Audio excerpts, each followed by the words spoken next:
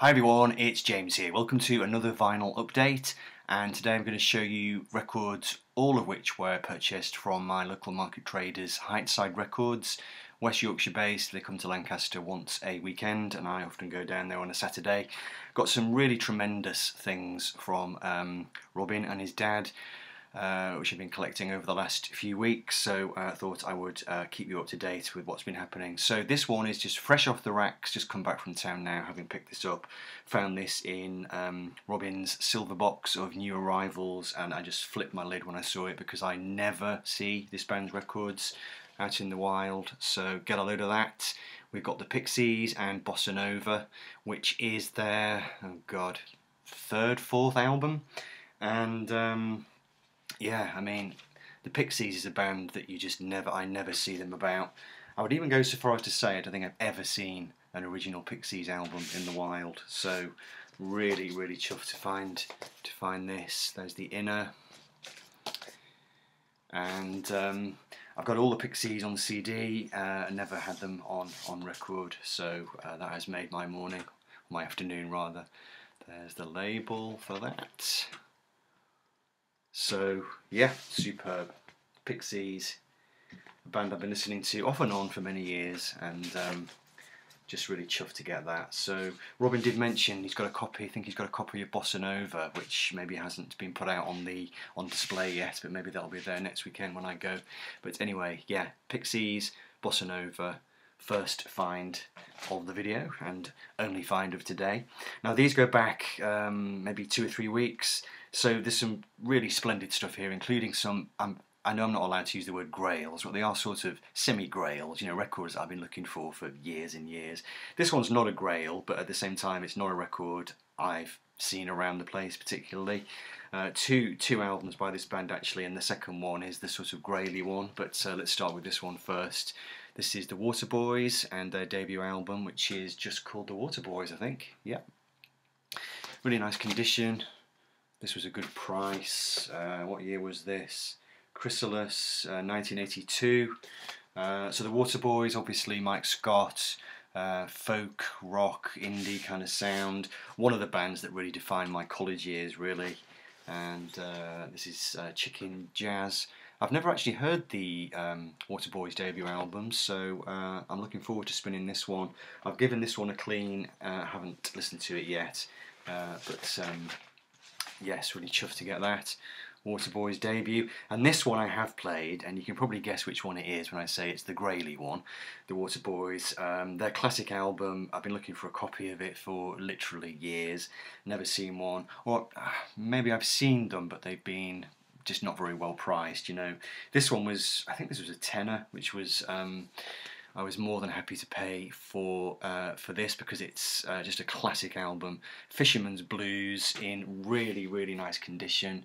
Bring it around that side, and there's the band on the cover there. Lovely back cover to this record.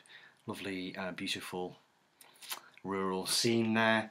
And what a classic album. I mean, side 2, the first track on side 2, and A Bang on the Ear, just one of those beautiful, timeless songs. When Will We Be Married?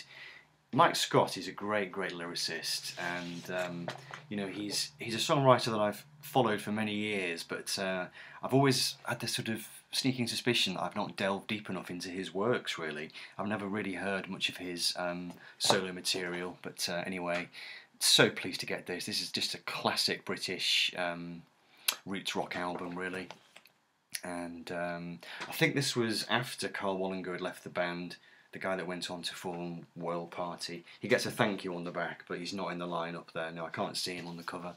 But yeah, the Waterboys, Fisherman's Blues, been after it for so long, so really chuffed to find a copy of that. Try that side again. I've got a bit of a glare on that side, but it's a better overall light, I think, somehow. Yeah, Waterboys, top stuff. Right, this next one, a band that I had heard of, and I'd never heard their music, but there's one song of theirs which I have heard, courtesy of a cover by Robert Plant, and I've seen this record shown a couple of times on the VC over the years. So when I saw it, I thought, ooh, I do recognise that record, and I think I will pick it up because it was a good price, and it is better that side, isn't it? This is the Youngbloods, who were an American rock band from New York back in the 1960s. Don't think they had too much commercial success. The song that Robert Plant covers on one of his records, I think it's the album he did an album of covers a few years back, and he covered, it was the opening song on this album actually, Darkness, Darkness, a very faithful version actually. Not quite sure what Robert's connection to the Youngbloods is, really, and I don't know too much about these guys. If anybody's got any information, I have read up on them a little bit, but I'm not going to bore you with Wikipedia notes or anything, but this is a really nice album. Quite hard to categorise, really. I guess there's a bit of folk in there, a bit of rock and roll, maybe a little tinge of psych, just some really nice songs. So yeah, just on Orange RCA. But anyway, yes, the Youngbloods, and that is their debut record, I think, from 1960 something.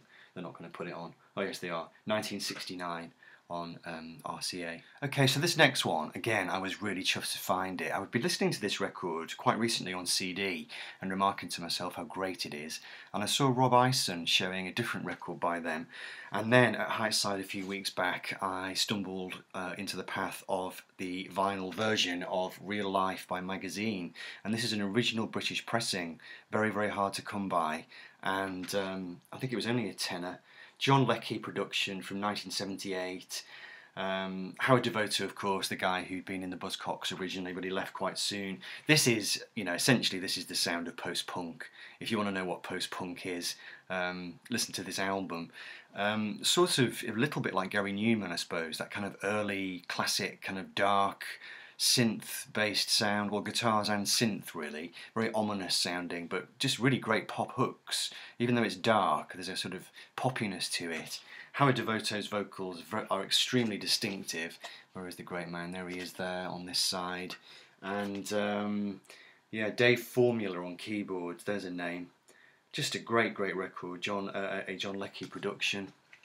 Let's have a look inside on the classic Blue Virgin label.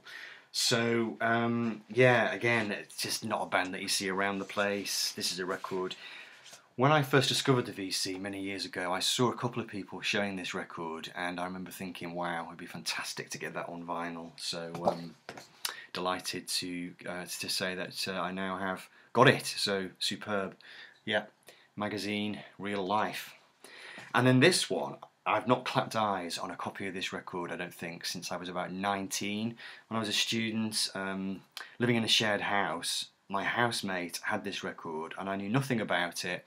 I don't even remember listening to it back in the day, but it had a very distinctive cover. Years later, I picked up a couple of the band's other records and I really enjoyed them, but I've never seen this one. And this is The House of Love, and it's not their debut album. I think it's their third record. I think their first album was also called The House of Love, but this one's known as the Butterfly album, and you can see why that might be the case. Ross Goodall here on the VC is a big fan of this bunch. Guy Chadwick, their singer-songwriter, and yeah, it's just what you describe as classic British indie music, really, from the 1980s. Quite sort of 60s derived. Just seeing the date here, this was actually 1990, this one, but I sort of think of them as being an 80s band, presumably because they started in the 80s. And we've got a very fetching display of butterflies going on. So let's have a look and see where we're at with the label, just on black Fontana. Oops. Yeah, so again, at the risk of repeating myself, it's a record I've been looking for a long time, and great to have it in the collection at last. So the House of Love debut from 1990. Someone who produced that? Don't actually know. You can look it up. And then this one, another one that I've been looking for, not really a Grail record, but it's one that I wanted to complete the collection, because I've got the first two albums by this band before they changed their singer. I think this was the third one, before John Fox left Ultravox.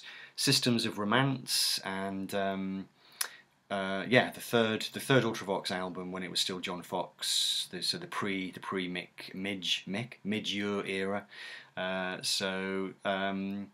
This was a bit of a transitional record for them. When Ultravox started with the exclamation mark, they were a bit of a punk band really, and then they started to get a bit more synthy, and I think this record is known as the one where the synths start to creep into the picture more decisively, and they start to gradually morph into the Ultravox that would later go on to have huge fame and success with Midge Ure in the band. But yeah, interesting record, interesting sound. I'm going to do an Ultravox collection special at some point, hopefully in the not too distant future, so I won't ramble on too much about it here and now. But this one is on the beautiful Blue Island label, and I'm not sure they stayed with Island. I've got a feeling that they lost their deal with Island and then kind of broke up, and then Midge Ure joined them and it all went off into a different direction really. I'm a bit of a fan of the Midge Ure Ultravox as well. They get a bit of a raw deal really. It's kind of cool to say you like the John Foxx era and not cool to say that you like the Midge Ure era, but I love Vienna. It's one of the greatest pop singles of all time in my book. So yeah, good stuff. Ultravox, Island Records from... Do we get a date on this one? Let's have a look and see. I'm going to guess around about 1979, 1978. 1 year out, as Ken Bruce says here in the UK on the radio. Yeah, Ultravox, Systems of Romance. So the final two, this will raise an eyebrow in some quarters. Long-term viewers to my channel will know that I've always said I don't like this band, or I didn't like them anyway. And then I started listening to them. I've got a friend of mine who's really into them. He started playing me their stuff and I started to clue into it, and then I thought to myself, you know what, it's really not very clever, still harbouring all the weird resentments I had about them. I'm not going to go into it now, but suffice it to say that I have cracked it with REM, and not just am I enjoying their music, but I think I would now say I'm actually a fan of their music really. So the only vinyl one I've got that I had so far was Fables of the Reconstruction, which I think is their third album. This is Document, and this is their fifth album. The Five Gives It Away. I think this is their fifth. And I'm going to say this was the last one that they released as an indie band, or am I totally wrong about that? I know they started on IRS, didn't they? Let's have a look. This was the one where their sound really started to get quite sort of mainstream, as far as REM got mainstream. They were quite a clever band really, because they managed to retain that classic college rock sound while also sort of sounding like a stadium rock band. Bit of a clever conjuring trick that they pulled there. Yeah, this one's on IRS. Finest Work song kicks off side one. You've got Disturbance at the Heron House, which is a great song, and It's the End of the World as We Know It is the big track off this album. Great record, nice to have it. Still looking for the first two, still looking for Murmur and Reckoning and Life's Rich Pageant, but I'm not looking for any longer this one. So I think this is the first album that they did on Warner's. This is Green. Now this is the album that was just, when I went to uni in '89, you could not get away from the two big singles from this record were Stand and Orange Crush in particular was a really big song in the nightclubs of Lancaster here back in 1989, 1990. It was a song that was just, it was rammed down your throat a little bit. I mean, that was the objection that I always had with REM back in the day, was that they were so ubiquitous. After this album, when they did Out of Time, you really couldn't escape them, But listening to this again now at this distance, it just sounds tremendous. I mean, both those copies are really nice sounding, really clean, really beautiful, and just great to get. So let me show you what we've got. Just got the inner here, and then the record itself will, I'm guessing, will just be on a dull, oh no, it's not on a dull Warner's label. It's actually on quite a nice custom, orange custom label there. So yeah, there we go, REM. Who would have thought it? At some point I'll try and do a favourite 20 or favourite 10 REM songs. Just need a bit more time with them first, but yeah, I'm pleased I finally cracked them anyway, because they are a great band, and they were so much a part of what was happening back in the 80s and 90s really, that it just seemed strange to not have them in the collection.